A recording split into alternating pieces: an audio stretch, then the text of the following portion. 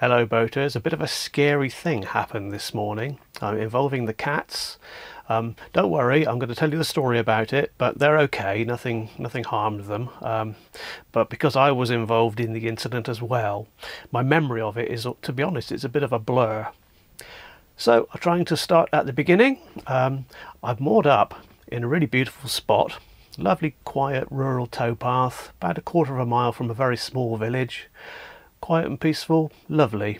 And then at about 8:30 this morning, the back doors of my boat were open, the cats were out, fine, normal and quiet. And then suddenly Midge comes running in, snarling and growling, and I thought, hello, probably a dog out there. So I go outside to have a look, and Bushka, he's out on the back deck at this point, he's snarling and growling as well. And there's a woman coming, and she's got two large sort of Labrador type dogs, and none of them are on leads, and they were not on the boat, but they were sort of standing on the towpath beside the boat facing off the cats. They weren't being aggressive, just inquisitive, I suppose. My boat obviously smells very cat-like, so they're drawn to it. Bushka, he was sort of hiding behind my bike wheel. His hackles were up, he was snarling and growling, and I thought, oh, this is not going too well. So as the woman came past, I said to her, do you realise I've got two cats here?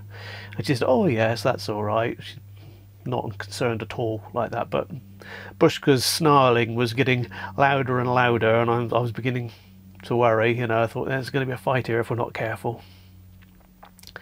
But still, she tried calling the dogs, but they didn't move. They just carried on watching. And then Midge comes out onto the back deck, and his hackles are up, and he's snarling and growling as well. And still the dogs don't move. And then this is where it gets a bit blurry, because sort of everything happened so quickly. She called the dogs, and one of them went back to her, and she started to walk away. The other dog walked away briefly from the side of my boat, as if it was going to follow them, but then it sort of changed its mind and ran back to my boat and jumped onto the back deck. Not with any aggression in mind, but it did it all the same, and then that set everything off. Both cats, this was weird, it was kind of disturbing and yet funny at the same time, because both cats switched into fight mode. And Bushka at this time, I was standing on, I was in the back looking out of the back doors, and Bushka was on the hatch above me, and he switched into fight mode, and that means he just fights anything. So he started clawing at my head. Midge on the deck, he goes for one of the dogs. There is a lot of noise. Then Bushka jumps off of the hatch, practically lands on top of Midge, so they have a quick fight together as well. It was quite insane. It really was. They broke away. Then they both went for the dogs. The dogs were on the towpath at this time, so the cats leapt off the boat, started going for the dogs. The dogs were running around, not really knowing or caring what was happening. I mean, it was all very confused and noisy, and I didn't know what to do. I leapt out of the boat onto the towpath. With some difficulty, I managed to grab the collars of both dogs and drag them away from the boat just to get them around. The woman was just standing by. She was calling to them, but she wasn't doing anything. She couldn't control the things. Eventually, we got them away from the boat. And I said to the woman, you know, please, when you're coming past more boats like this, put them on leads, because lots of boats have cats. And she muttered something a bit defensive, I can't remember what it was, and walked away with the dogs. Fortunate that both cats came back inside with me, and they were clearly very agitated and upset. And Midge had one of his eyes was very teary. I think possibly Bushka scratched him when they had a bit of a scuffle together. It was weird that they switched into fight mode and suddenly everything was a target. It's really odd. Didn't do any damage to my head, but then that's made of wood anyway. So 20 minutes later, when I've closed the doors of the boat now and keeping them in, 20 minutes later she walks past the boat again with her dogs, but this time they were on leads, so that was all right.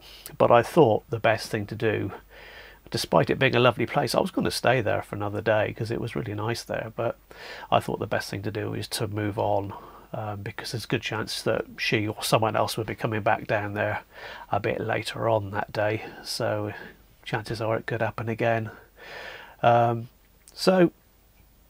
so I get the boat ready and we move. We go a couple of miles, so a good way out the way. Go through a couple of locks as well, and more up again in another lovely rural sort of location. It's very quiet here. I don't think I've seen anybody walk past today, but when I normally let the cats out and video that for my cruising videos, today it was a bit different, and I'll show you that clip now.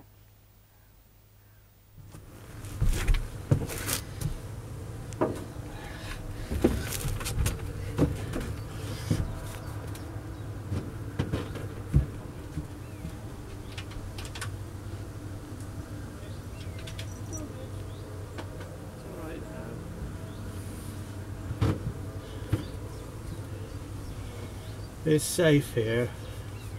We had a big fight with some dogs earlier this morning before I moved, and the cats are a bit scared to go out by the look of it.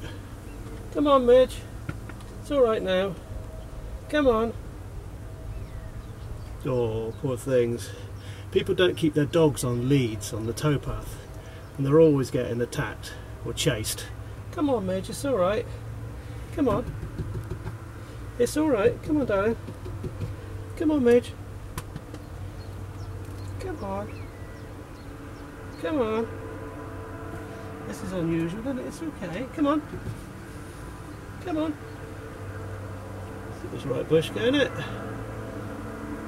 Come on, Midge. There you are.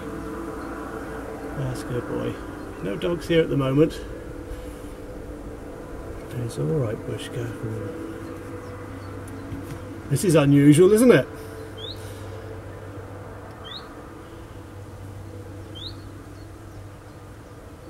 No dogs around at the moment. You should be okay. You've got to be careful though, boys.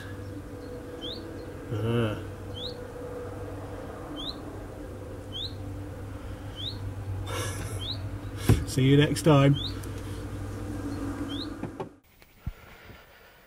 Anyway, like I said, no harm was actually done, but this thing, that was the worst one that's ever happened. That was quite scary. It could have gone, if the dogs had been actually aggressive, it would have been a bloodbath. It would have been terrible, but fortunately it worked out okay. But we get lesser events of this nature quite regularly. It's everywhere we stop, there's dogs running around out of control, and also you get a certain number of boaters who have dogs will be boating along the canal, but they let the dog run along the towpath beside the boat. I mean, 9 times out of 10 that's probably perfectly okay, but if the dog gets into trouble or if there's a fight of some sort like that, then the owner of the dog can't really do anything about it.